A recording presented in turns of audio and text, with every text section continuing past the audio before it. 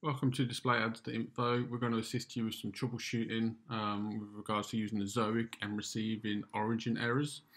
So we've got a document on DisableCloudflare which actually explains all this in full, but we're just going to create a video to help support it basically. So an origin error, let's see if we can find some error messages on here which help you define it. It's basically, you can witness it when you've started to, there we go, sorry. When you've set up the site with Ezoic and you're then trying to hit your website, you're trying to hit the front end or the back end of the website, and in most cases you're probably going to see an error 500 or an error 520, or you're just going to see the actual origin error itself appear across the screen. And what this is basically, because Ezoic is integrated at the DNS level, when you're doing that request to visit your website, it's going to Ezoic and then it's trying to go through Ezoic to your host, and for whatever reason it can't hit your host. Okay, and there is very, very simple answers to this.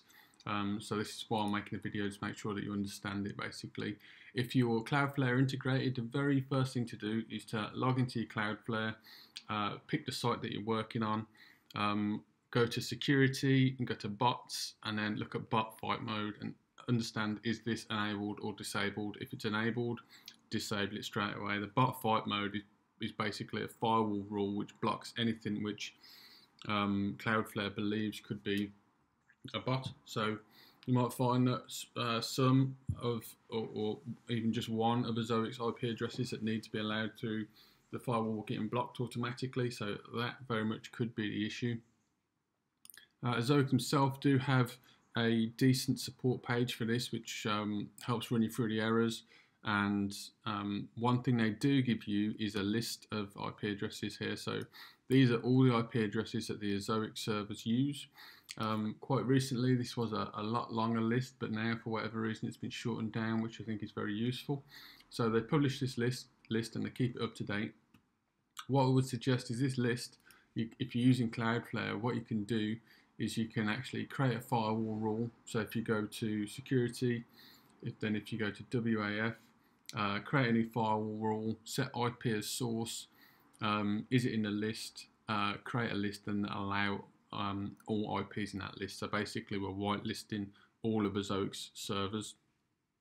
If you haven't got a list, you can click manage list, you can create a list, call it Ezoic servers, add their IP addresses in there, and if you're running multiple sites with Ezoic, you can create one list and attach it to multiple different domains or firewall configurations within your Cloudflare setup. And this will mean that Cloudflare doesn't block any of Ezoic's IP addresses. Here's the list. So that is actually linked out of this article as well. So you should be able to find it fully. It is in there. Either way, I'll add this link to the bottom of the video so that you've got a live update without even going through the display ads site. So that'll sort, I guarantee in most cases, doing those two things will sort out the issues. There are a couple of fixes which I recommend looking at.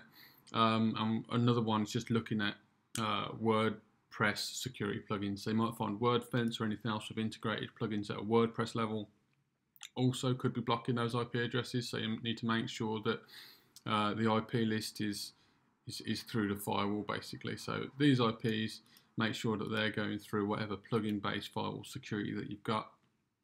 You could find the host is also blocking it for whatever reason. If you're using some strange hosting which manages their own firewall, has some kind of bot protection on there, they could be blocking it. So I'd also speak with your host provider, make sure that they're not blocking any IPs, or specifically give them this list of IPs as well so they can whitelist them.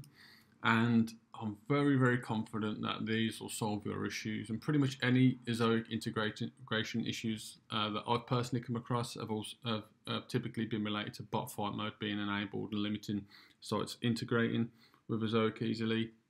And you're waiting around for the DNS propagation to work, it's because this setting is turned on.